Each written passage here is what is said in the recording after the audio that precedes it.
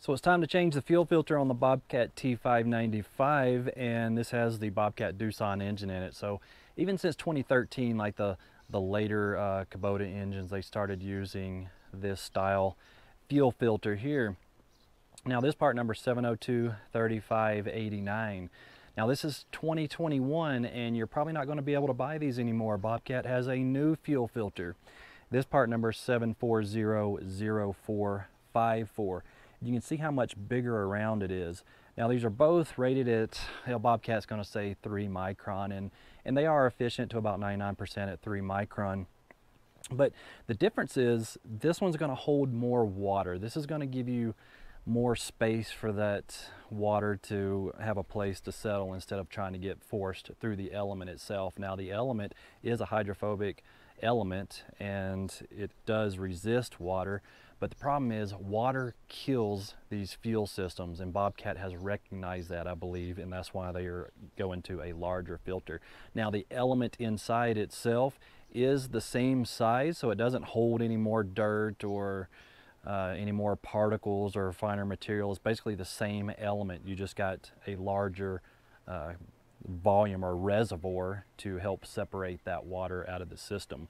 Although it is bigger, we know that there's not a lot of space in here for these fuel filters, but this filter actually does fit. Some of the machines, it's tight, it sucks, but it does fit, and this is the filter that you are going to have to go with now. Your dealers have probably already exhausted their old stock on the 7023589 that we've been using for years. So they supply you with larger clamps, worm gear clamps, to fit this in there. So it does fit. The only machine that I'm aware of that it has to have an extra bracket, and Bobcat will sell you that bracket, is the excavator, the E85. That's the only one that this just doesn't fit in quite, nicely, and they'll just give you a bracket to kind of relocate it a little bit. So let's slide it in on the T595 here and show you how it fits. So to remove this filter while the clamps are still tight, I like to grab the actual head part of the filter and turn it, and that kind of breaks our seal, so it's just easier to take off once we get our clamps off here. Use an 8mm. Gotta make sure it's tight first.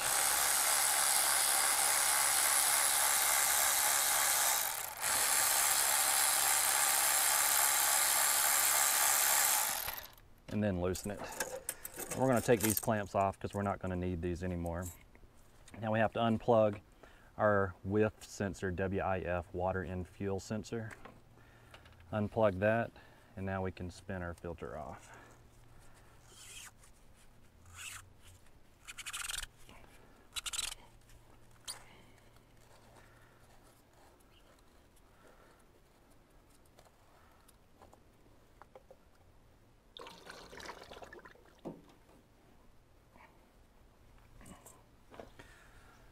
So now our new filter, I like to take just a little bit of clean oil and wipe on that O-ring. And now I was the one who put the fuel filter on last time, and you saw I could do that by hand. Now sometimes they're really hard to get off by hand because what happens is these O-rings don't get lubricated when they get put on, and they're very they're very hard to get off sometimes. You have to use a couple filter wrenches. And the new filter, you can see on the bottom here, has a hex head on there where we can use a 1-inch socket to help with that installation and removal if need be. And even the old filter, people don't really realize it's there, but you can use a 1/2-inch extension. That's a 1/2-inch square hole right there, so we can use a 1/2-inch extension and ratchet to help release that if we don't have 2 filter wrenches to grab a hold of it. So now that we got our O-rings lubed up, we're just going to spin our new filter on.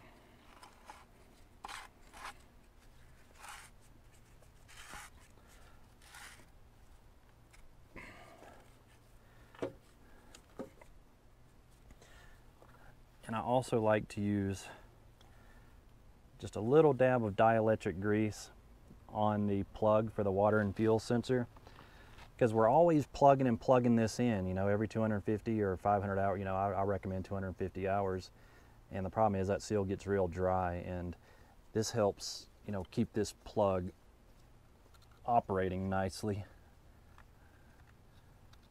you know, so it's easier to pull in and out. Sometimes it's very difficult to get out, and sometimes it's hard to even get back in. So yeah, just a little dielectric grease around the fitting, or the plug and the seal itself.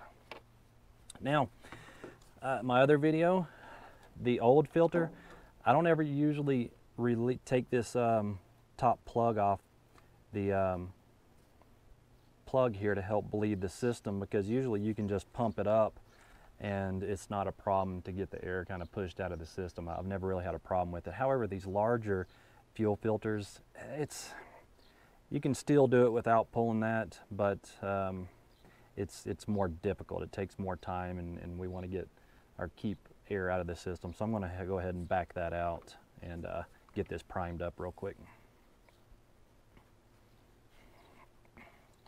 Or another option I just remembered, this doesn't work on all machines, but we can turn the filter upside down,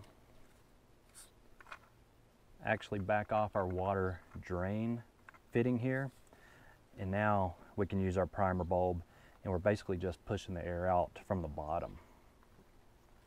That's an easier option. Some machines it doesn't work because there's not enough line here, and you kind of pinch the line. It's too hard to do, so you will have to take that bleeder screw out of the top.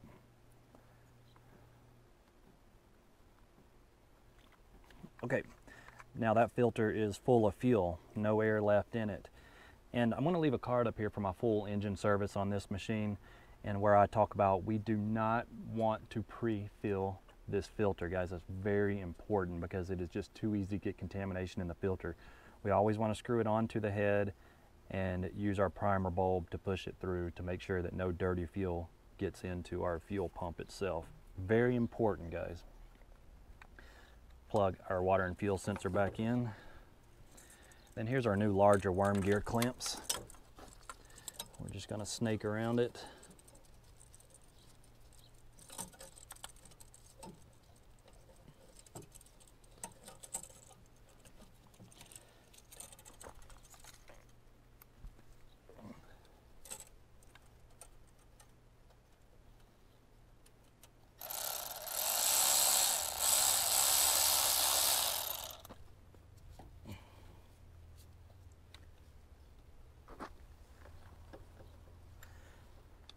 And what I'm doing is I'm trying to position this fuel filter where we don't have any kinks in the hoses. And we also got to pay attention to our wires on our water and fuel sensor, that the filter's not sitting too low, because the wires will actually sit on hoses and brackets down there and damage the actual wiring to that plug.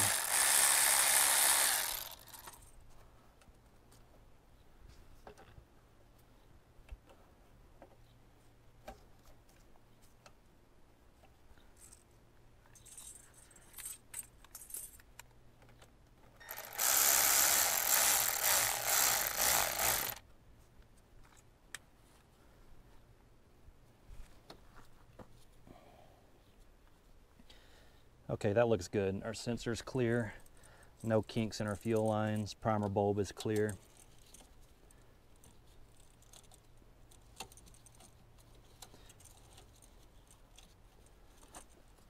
Now the D34 engines, the primer bulb is going to get squeezed between the air conditioning cover here if you have AC on it.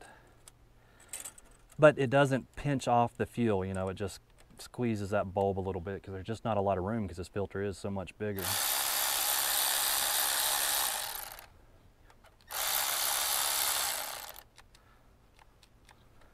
Battery die?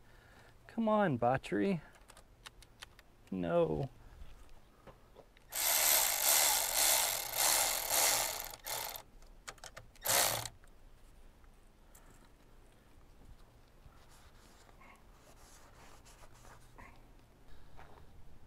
So there's our new fuel filter installed, and yeah, it fits. Does it fit nicely? It fits okay, you know. And when you get your worm gear clamps, make sure they are perfect in line with each other when you tighten them. For people with me like OCD, it just helps ease our nerves. So if you had any concerns on the new fuel filter, hopefully that kind of clears it up for you. It does fit in there just fine, and you just get more water separation, more capacity in the filter to help separate that water, to keep that water from getting forced through the element and into your fuel system and killing your injectors. So any questions on that, let me know. Thanks for watching.